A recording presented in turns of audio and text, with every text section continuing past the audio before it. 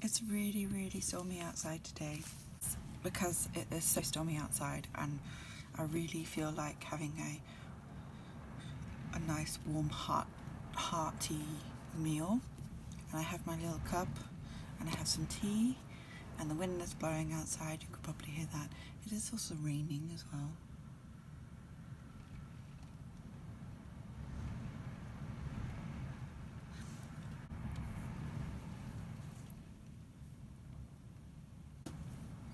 Let's pour some tea.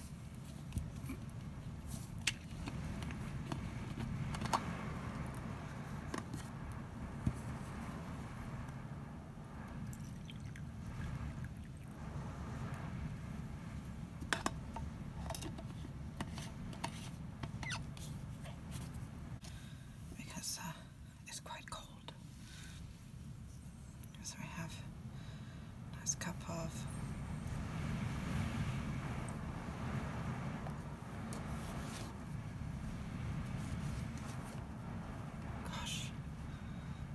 windy outside.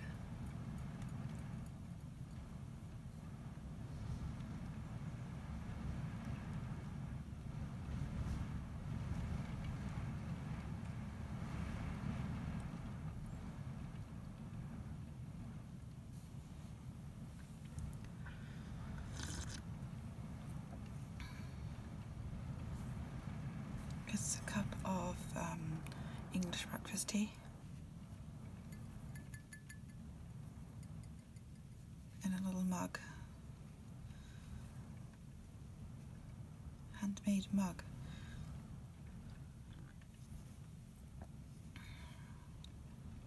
Not by me this time.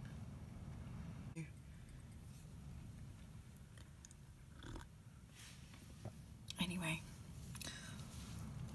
let's put this to one side and have a look at this gorgeous book. It's a quite old book, but it's good housekeeping. I think it was quite funny because it says the book's only $4.99 and it's family meals for a £5. It is good housekeeping. Over 250 tried and tested recipes and ideas for budget meals and cooking with leftovers. So that is what I like to do. I like to use up my leftovers if I can. There's plenty of things I've marked off in here.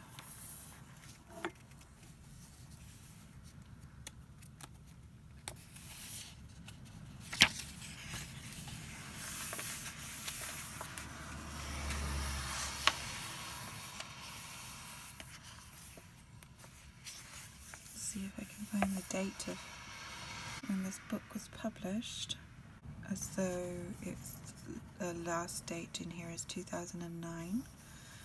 Notes: both metric and imperial measures are given for the recipes. Follow either set of measurements, not a mixture of both, as they are not interchangeable. All spoon measures are level. 1 teaspoon equals 5 meal spoon, and 1 tablespoon equals 15 meal spoon. Ovens and grills must be preheated to the specified temperature. Use sea salt and freshly ground black pepper unless otherwise suggested.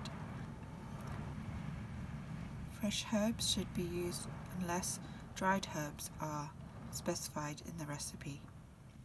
Medium eggs should be used except where otherwise specified. Free-range eggs are recommended. Note that certain recipes, including mayonnaise, lemon curd, and some cold desserts, contain raw or lightly cooked eggs. The young, elderly, pregnant women, and anyone with an immune deficiency disease should avoid these because of the slight risk of salmonella. Calorie, fat, and carbohydrate counts per servings are provided for the recipes. If you are following a gluten or dairy-free diet, check the labels on all pre-packaged food goods. Recipe serving suggestions do not take gluten or dairy-free diets into account. GF equals gluten-free, DF equals dairy-free, and V equals vegetarian. And then there's all the picture credits there. So let's have a look at the foreword. Shall I read it? Let's read it. Here at Good Morning. Yeah, it is good morning. Here at Good Housekeeping, we always say that the test of a good cookbook is how often you turn to it for inspiration, and how messy the pages are. We know this book, packed with information for the busy woman, will be used many times and of course is timely. Thrift is the order of the day now, and family meals for a $5 is packed with clever ways to save you time and money and help you budget your family meals. From the hundreds of reader letters and queries we receive every month, it's clear that cooking supper from scratch every night can be a challenge. To help you, we've come up with the ultimate store cupboard stocked with basic ingredients, so you'll always have the makings of a meal. We've also highlighted some extra items that are really good to keep in. These products might cost slightly more, except extra virgin oil, for instance, or a small tub of dried prosciutto mushrooms, but the return in favour will be worth it. Plus there are handy habits to adapt while shopping and key notes on avoiding waste. Sometimes we should all take note of. Flick to the recipe collection and you'll see we've gathered together a handful of classics and thrown in some new favourites too. All of the recipes have been triple tested in the Good Housekeeping Institute cookery kitchens to make sure they're foolproof and work every time for you. Enjoy. And that was Emma Marsden. She's the cookery editor of Good Housekeeping.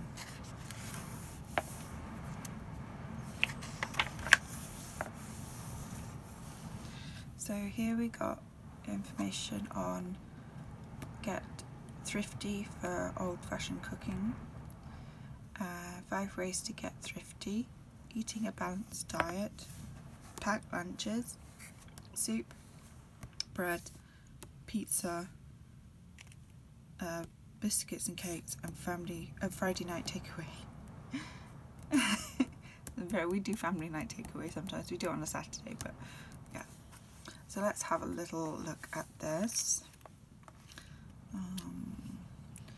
We just read. I don't want to read it all for you because look, there's lots and lots of things, but you can certainly have a glance at it.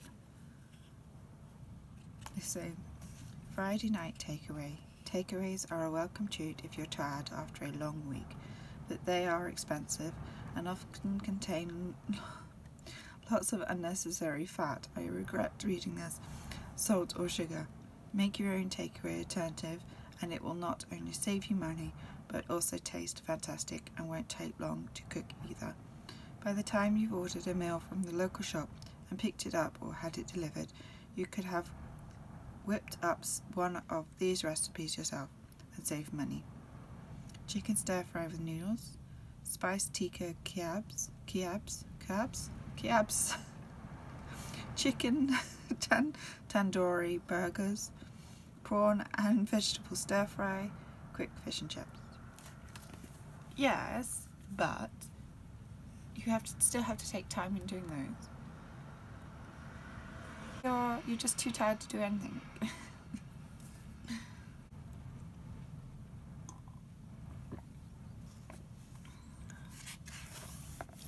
So we've got Get Organised. I have another book actually that I must take out with all the stuff that you put in a store cupboard. And I have, especially when I was a student and when I was first living, after being a student, that was like the first proper house I had, or first proper flat. I followed the store cupboard thing, and it was very useful. And then rules of storage, store cupboard recipes. Tip, thrifty tip. It's cheaper to grow herbs on your windowsill or pots in the garden. Some, like rosemary, bay, thyme and sage, are hardy and can be snipped during the winter. Tender herbs such as parsley, coriander, basil and chives are happy on a sunny windowsill or grow in pots outside during the summer. Yeah, true. We do that sometimes. They usually die though quite quickly, which is annoying. Fridge list: fresh produce, celery, garlic, onions, carrots and lemons. I don't recommend putting carrots in the fridge, really. They usually grow white mould. Dairy produce: cheese, eggs, buttermilk, meats, vacuum packed salami and ham. Stock in the fridge: how to store food. Fridge storage times. It's quite useful, along how long things last. Freezer list: look, homemade stock, frozen vegetables, pastry, bags of frozen fruit and sliced bread. We actually keep our bread in the fridge, but I know that says sliced bread can be toasted from frozen, used to make homemade breadcrumbs. And we go on how to shop: choosing beef, choosing pork, choosing lamb, choosing fish and seafood, choosing chicken, choosing fruit and vegetables, so forth. And season, so what's in season at the moment is asparagus, broccoli, Jersey Royal potatoes, purple sprouting broccoli, which is rhubarb, rocket, spinach, spring onions, watercress, fruit, bananas, kiwi fruit, cockles, cod, salmon and sea trout. And that's in the UK. It might be different from where you are. And we're also behind in season, so we're probably, even though it's April, it's probably more March. Cauliflower, kale, leeks, purple sprouting broccoli, rhubarb, spring onions, fruit, bananas, blood oranges, kiwi fruit, lemons, oranges, passion fruit, pineapple, pomegranate, fish, cockles, cod, hake, lemon sole, mussels, salmon and sea trout. You wouldn't have thought that lemons and oranges would be in season, would they? Well, they're certainly not local. Like, we can get strawberries now, and they're from Spain, so.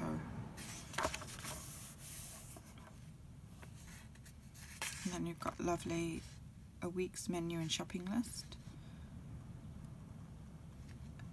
What you can use from the store cupboard.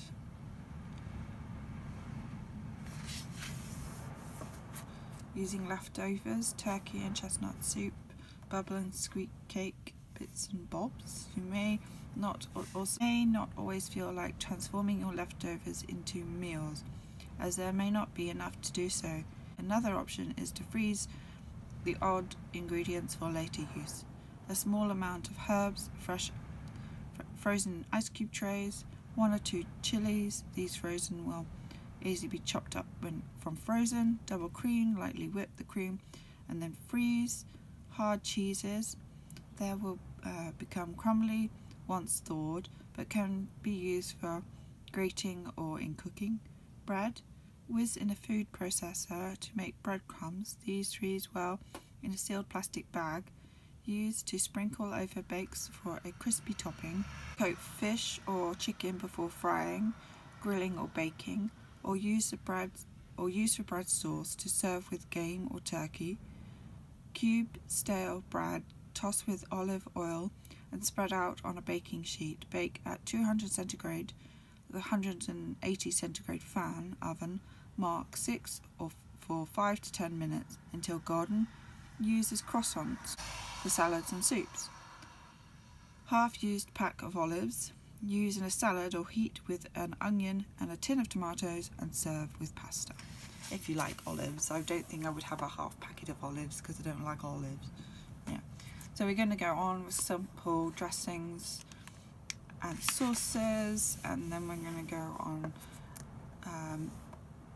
jointing a whole chicken and making stock, chicken stock. It's probably something I'm going to be making soon. So I need 1.6 kilograms of chicken bones or a stripped roast chicken carcass, onions and celery sliced, don't have any celery, chopped leeks, don't have any leeks at the moment either, bay leaves and a few thyme sprigs and a small punch of parsley, black peppercorns and a bit of salt. Put all the ingredients into a large pan with 3 litres, that's 5¼ pints, cold water. Bring slowly to the boil and skim the surface. Partly cover and simmer gently for 2 hours, skimming away the surface of fat regularly. Adjust the seasoning if necessary. Strain through a muslin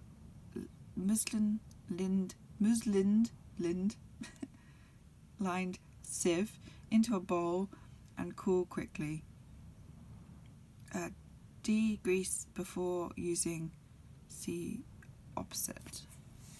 Oh, degreasing stock. Okay. Meat and poultry stock needs to be degreased. Vegetable stock does not. You can mop the fat from the surface using a kitchen paper, but the following methods are easier and more effective. There are 3 main methods that you can use: ladling, chilling and pouring.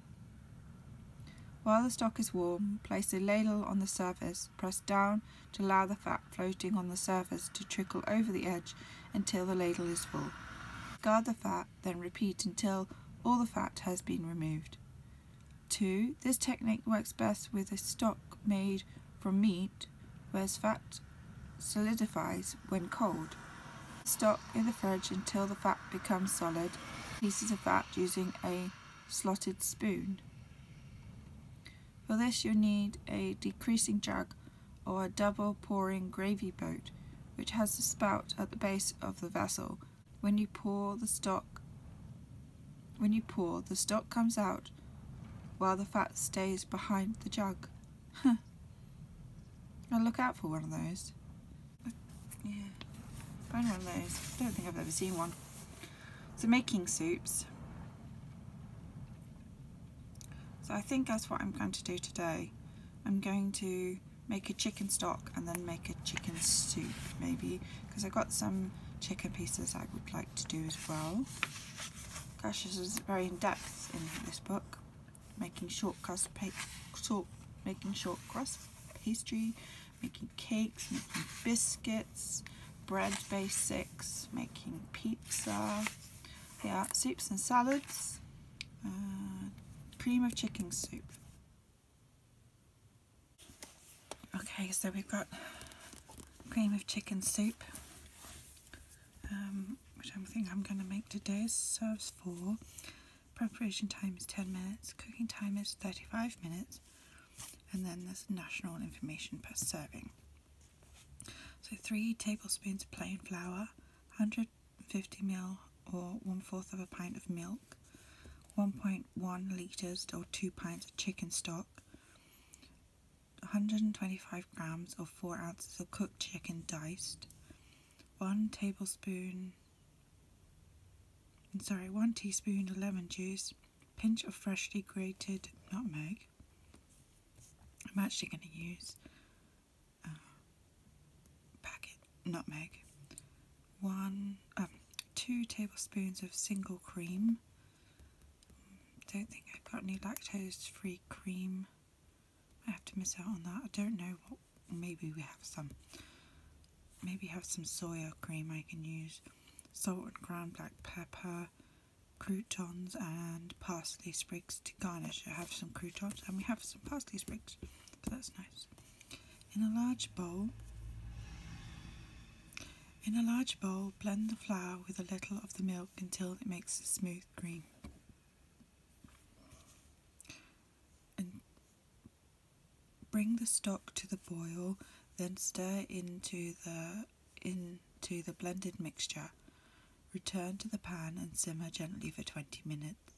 Stir in the chicken, lemon juice, nutmeg and salt and pepper to taste. Mix the rest of the milk with the cream and stir in. Reheat without boiling. Taste and adjust the seasoning, then pour into 4 warmed soup bowls. Sprinkle with croutons and parsley sprigs and serve. It says here, to try something different, swap the chicken for equal amounts of cooked turkey. But definitely going to be using the chicken because I have some chicken left over, and I have some lovely chicken stock too. So that's definitely the one I'm going to be making.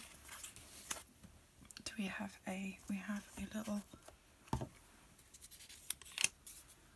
So I'm going to put that there, so I know that's the recipe I want to make. What else have we got in here? We did the leek and potato soup. That's really nice. I've done that before. The other ones I listed was hearty chicken soup with dumplings. Another one I was interested in making were 2 tablespoons of olive oil and 2 celery sticks roughly chopped. It's the celery I don't have at the moment. 150 grams of carrots roughly chopped. 150 grams of waxy salad potatoes thinly sliced. 275 grams of chicken breast thinly sliced. 2 litres of hot chicken stock. 100 grams of plain flour. Half a teaspoon of baking powder and 1 medium egg well beaten. 25 grams of butter melted and a splash of milk. 75 grams of frozen peas, salt and ground black pepper. Handful of chives roughly chopped to garnish. Heat the oil in a large pan and add the celery, carrots and potatoes. Cook for 5 minutes or until the vegetables are beginning to caramelize around the edges. Add the chicken and fry for 3 minutes until just starting to turn golden. Pour in the hot stock and simmer for 15 minutes, skimming the surface occasionally to remove any scum. To make the dumplings, sift the flour, baking powder and half a teaspoon of salt into a bowl. Season with black pepper. Combine the egg, melted butter and milk into a separate bowl, then stir quickly into the flour to make a stiff batter. Drop half teaspoonfuls of dumpling mixture into the soup, then cover and simmer for further 15 minutes. Stir in the peas and heat thoroughly. Serve garnished with chives. Does sound divine. So that's not what I'm going to make today, but that is another nice one. Oh look, chicken and coriander soup, that's one of my favourites too. Quick winter minestrone, full of goodness broth. Definitely going to be coming back to this soup. Coming back to this book soon. Cheese coleslaw with roast chicken. Smoked mackerel salad, smoked mackerel citrus salad, warm bacon salad. I've tried that before, that's nice. Warm lentil and egg salad, tomato and mozzarella pasta salad, Greek pasta salad, bacon and egg salad, easy chicken salad, chicken Caesar salad, orange chicken salad.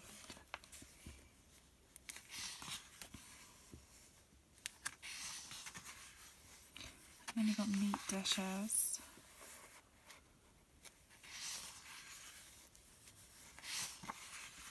Let's have a look and see what I picked up. Chicken with wine and capers, or the chicken and leek pie. It was probably the chicken and leek pie because I'm not very sure on the capers. So let's have a read of this then. We've got 5 large potatoes peeled and chopped into chunks, 200 grams of creme fraiche and 3 chicken breasts with skin, about 125 grams each. 3 large leeks trimmed and chopped into chunks, about 10 fresh tarragon leaves, finely chopped, salt, and ground black pepper. Preheat the oven to 200 centigrade, 180 centigrade fan oven, mark 6. Put the potatoes into a pan of lightly salted cold water. Cover, bring to the boil and simmer for 10 to 12 minutes until soft. Drain and put back into the pan. Add 1 tablespoon of creme fraiche, seasoning with salt, and mash well. I want a potato masher, and I was going to buy one from England, but I didn't in the end. I haven't seen them in Denmark. I know you can get them, but I haven't seen them very widely available. Okay, number 2. Meanwhile, heat a frying pan, add the chicken, skin side down, and fry gently for 5 minutes or until the skin is golden. Turn the chicken over and fry for 6 to 8 minutes. Remove the chicken from the pan and put onto a board. Tip the leeks into the pan and cook in the juices over a low heat for 5 minutes to soften. 3. Discard the chicken skin and cut the flesh into bite-sized pieces. Don't worry if it's not quite cooked, though. Put the chicken back into the pan. Stir in the remaining creme fraiche and heat for 2 to 3 minutes until bubbling. Stir tarragon, season with salt and pepper, then spoon into a 1.7 litre, which is 3 pint oven-proof dish. Spread the mash on top and cook in the oven for 20 to 25 minutes until golden and heated through. Serve hot. Just says serve hot. So yeah, there's another one there. I don't think there's any more in this book, but there's plenty of recipes, and I'm certainly going to have another dig into here, like pork chops with fresh ginger and apple. That sounds nice. I am going to be cooking a roast lamb at Easter, so maybe if we have a roast lamb with orange, look, it has garlic in it. That might be something I want to look at. So mark that one as well. Shall we read it? Let's read it now because Easter's not too far away. Very long video we got here, but I like long videos, don't you? So roast lamb with orange. Preparation time 20 minutes. Cooking time 1 hour and 25 minutes plus resting. Grated zest and juice of 1 orange plus extra wedges to garnish. 2 garlic cloves sliced. 2 large fresh rosemary sprigs, leaves separated. 1 teaspoon full of olive oil. Was that tablespoon? Yeah, 1 tablespoon of olive oil and 1.5 kilograms of leg of lamb, or 3 pounds. 3 tablespoons of orange marmalade. 1 tablespoon of plain flour. Salt and ground black pepper. Roasted vegetables to serve. Preheat the oven to 180 centigrade, a 160 centigrade fan oven, mark 6. In a bowl, mix together the orange zest, garlic and leaves from 2 rosemary sprigs and the oil. Season with salt and pepper. Put the lamb on a board and make several slits all over it. Stuff the mixture into the slits. Put the lamb on the rack in a roasting tin and roast for 1.25 hours, basting with juices from time to time. If you don't know what basting is, it's basically pouring the juices from the pan onto the meat. About 10 to 15 minutes before the end of the cooking time, brush the lamb with the marmalade. Insert a few rosemary leaves into each slit into the meat. Remove the lamb from the oven, wrap loosely in foil and leave to rest for 10 to 15 minutes. Put the roasting tin on the hob, skim off and discard the fat, and stir in the flour. Add 150 ml, 1/4 of a pint water and the orange juice and bring to the boil, then simmer, stirring occasionally for 8 minutes or until thick. Season, carve the lamb and serve with gravy and vegetables. garnished with orange wedges. That sounds really nice. Try something different. Roast lamb with lemon and thyme. Use lemon zest and juice instead of orange. Replace the rosemary with 1 to 4 large fresh thyme sprigs. I think I like the rosemary with lamb, sounds really nice. So that's the rosemary with orange. Can probably do that. Like pork and apple sauce. And I like it because it's got the what you can do with the leftovers if there is any leftovers. Fish.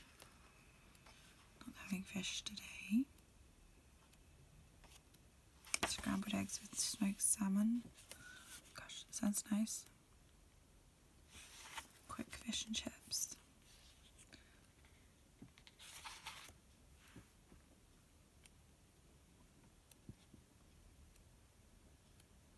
I'm definitely coming back to this book. I know I keep saying that, but I'm gonna do another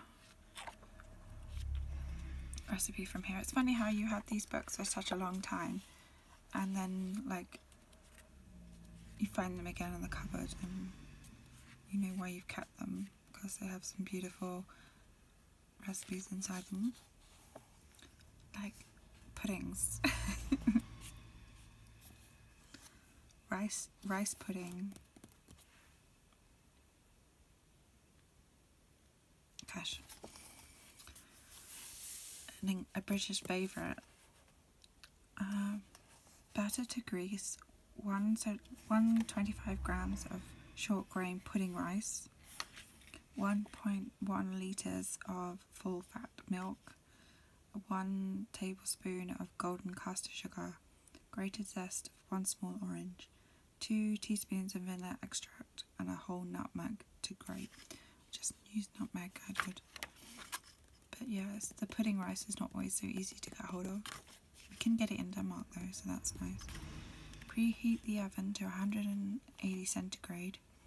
Mark for lightly butter a 900ml 1/2 and a pint oven-proof dish.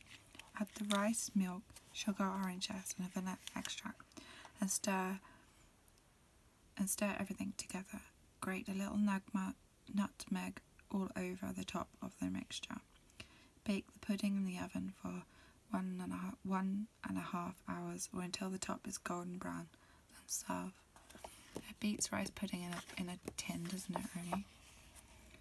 Saucy hot lemon pudding. Express tart, apple tart. Wouldn't it be nice to like have a winter gathering or where we like gather in some big house, bake some of these yummy desserts or meals and bring them together and like we could have like a cozy and then we could like share each other's food. I think that would be nice. We could do that sometime. To do that. Pear and blackberry crumble. That sounds delicious. Bread and butter pudding. That's another home comfort food. Warm-hearted puddings, aren't they? The meringue pie, steamed syrup sponge pudding. Oh my gosh, making me very, very hungry. Cheats chocolate pots. Okay, let's look at this quickly. 500 carton fresh custard. I suppose you could make your own. 200 grams of plain chocolate or at least 50% cocoa solids broken into pieces. Put the custard in a small pan with the chocolate. So it's basically chocolate custard. Heat gently, stirring all the time until the chocolate has melted. Pour the mixture into 4 small coffee cups and chill in the fridge for 30 minutes to an hour before serving. A rustic blackberry and apple pie. This looks nice autumn pie. American style plum blah. Cinnamon pancakes, toffee cheesecake, treacle tart, lemon and passion fruit fall, banoffee pie, pecan pie.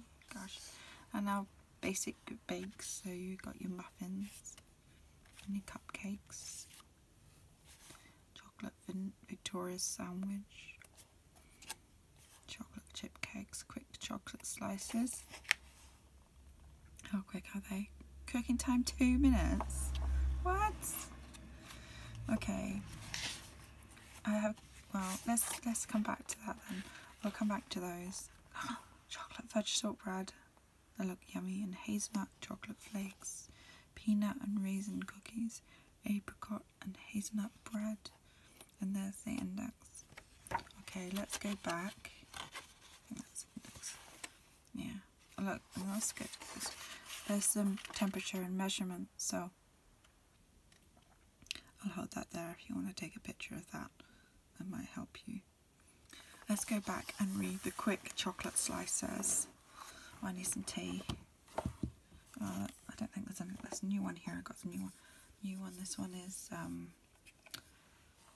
vanilla red brush tea. It's caffeine free.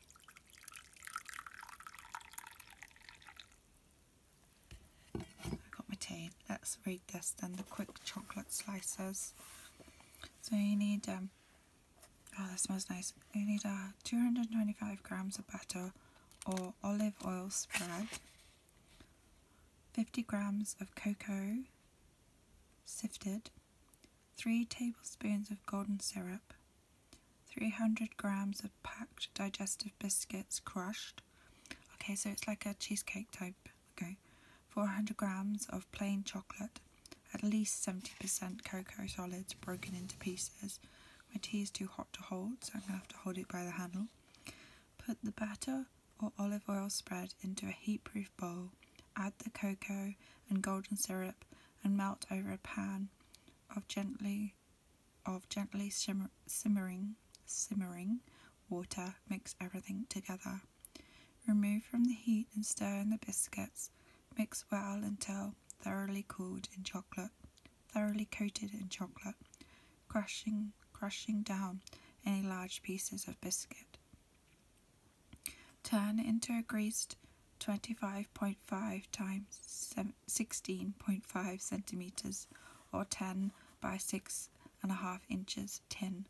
Cool, cover and chill for 20 minutes. Melt the chocolate in a heat-proof bowl in a 900-watt microwave on full power for 1 minute 40 seconds, stirring twice. Alternatively, melt over a pan of gently simmering water, stir once more, and pour over the chocolate biscuit base, then chill for 20 minutes. Cut in half lengthways, cut each half into 20 rectangular fingers. Yum, yum, yum. But there's plenty of lovely surprises in there. So yeah, that was the Good Housekeeping Institute tried and tested book of food and drink. There's a lovely cup of vanilla tea. I'm certainly going to try out the chicken soup today, and I'll pop in a little picture of what that turns out like. But anyway, I hope you enjoyed this. I hope you have a great day. Take care for now. Stay safe. Bye bye.